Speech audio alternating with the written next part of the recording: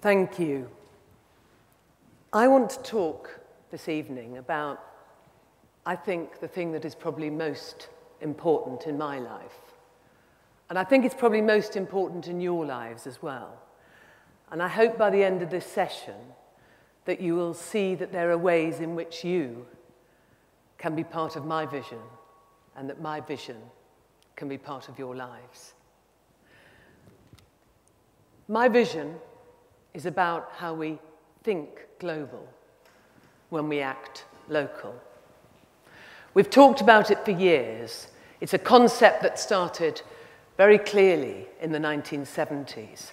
And I've put it above a picture of the world. Not just any picture of the world. That particular picture is actually a computer. It has traveled through science museums across the world. And on that computer, scientists can register data about the way the world is behaving. I've seen data on that shows what happens in floods. I've seen data that happens on that shows what happens with tsunamis. I've seen data on that shows what happens with illness, the spread of AIDS, the spread of Ebola. What happens if you're taking any major environmental disaster to trees or anything else? And what was quite clear to me the first time I saw that was that this planet of ours, when you see it as a single global ecosystem, this single planet of ours, it does not recognize territories or countries. It operates as an ecosystem. And for the first time in the history of this planet, one species is damaging it, potentially beyond repair. And that species is us. We hold responsibility for this damage. We hold responsibility for potentially ruining the lives of future generations. And the oddity is that so many people care about this planet of ours. If we were out on the Gower, the first area of of outstanding natural beauty in the UK, people would be celebrating the sunset, celebrating the sea, celebrating the scenery. And yet they might go back and take holidays, short-haul flights, and carry on emitting in ways that are now damaging the planet, hopefully not irreparably. Now, I've wondered why this matters to me so much.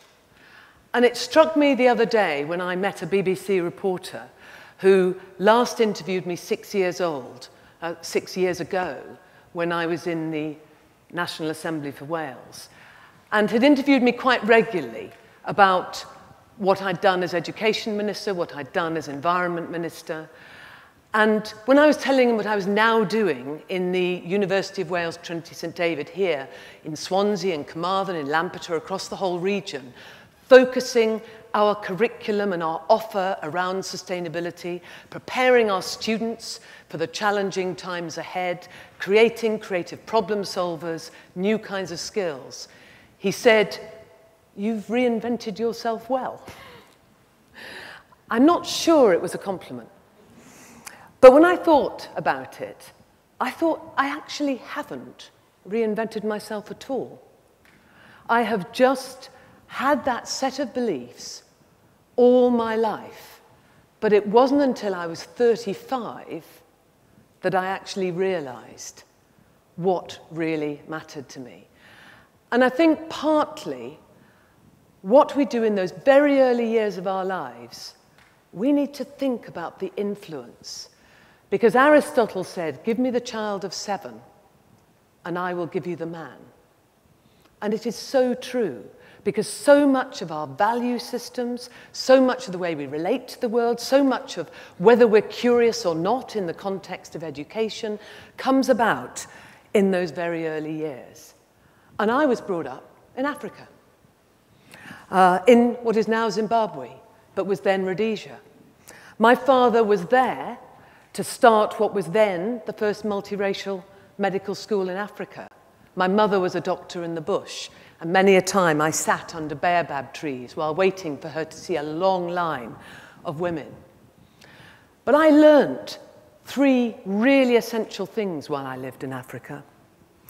One was about racial inequality. How can it be fair that people are discriminated against because of the colour of their skin? Yet I was living there under a man called Ian Smith, who had seized power as a white man. And as a white girl, I could go anywhere. My black counterparts were moved out of houses in the district I lived in under that leadership. We didn't have apartheid as a law as in South Africa. We had it as a policy. So I learned a fundamental lesson about the importance of equality. I learned a fundamental lesson as well about the importance of education.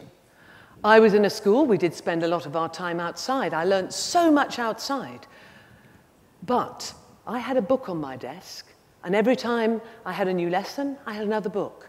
I wasn't sharing one book in that picture between 3, but I have been in schools in Africa where children are sharing one book among 100. It is not appropriate in this world that we still have girls and boys, but particularly girls, who do not get education. It is wrong. It is absolutely unequal. We should be doing more about it. But it also taught me about waste. It taught me that nobody wastes anything. Every resource is used and reused. And since I grew up under sanctions, we didn't change furniture.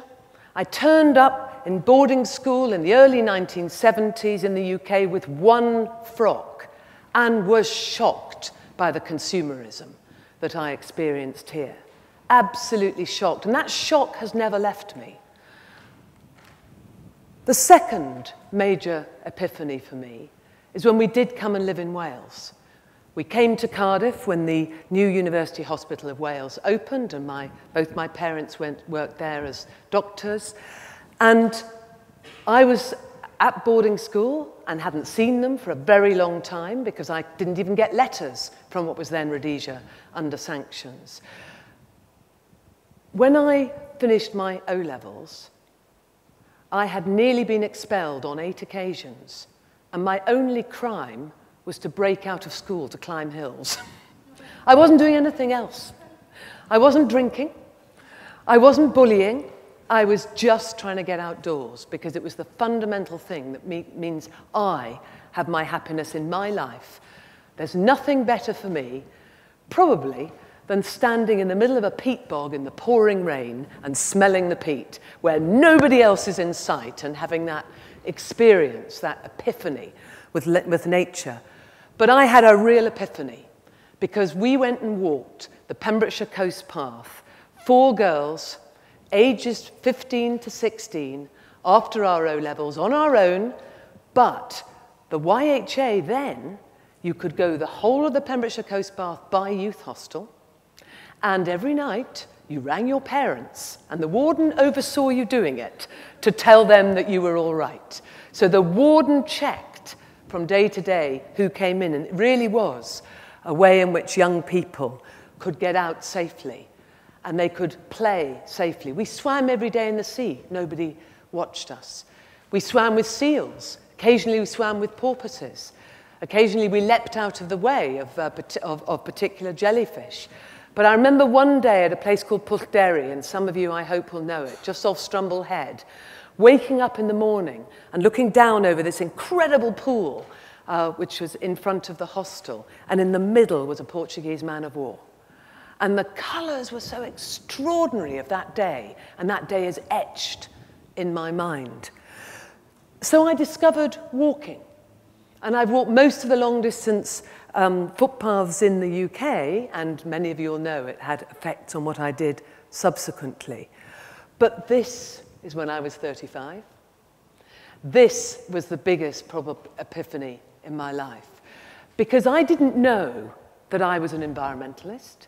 I didn't know that I was passionate about poverty until I found out that I was a gender 21 woman. And that'll mean nothing to most of you in the audience. And the Rio Declaration is huge. Multi-country documents always are huge. But the point about the Rio Declaration is for the first time, it made absolutely clear that human beings are at the center of concerns for sustainable development. They are entitled to a healthy and productive life in harmony with nature. They're not entitled to rip up the world for their own benefit, for their own profit motive. They are entitled, we are all entitled, as part of one species, to live in harmony with nature.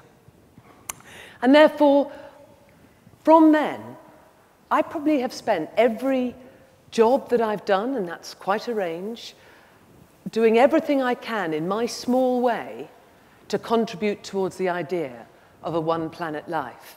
Whether it's, as this book describes, the opportunity that's only here in Wales that I was able to legislate for, where young people, because that was the focus for me, was on young people, could build homes in the countryside, affordable homes, if they were prepared to live low-carbon lives. And this book tells you exactly how to do it and to get your management plan in place. But it wasn't just about that. If we go back to those points about Africa, what I was able to do subsequently then is put education for sustainable development and global citizenship into the Welsh curriculum.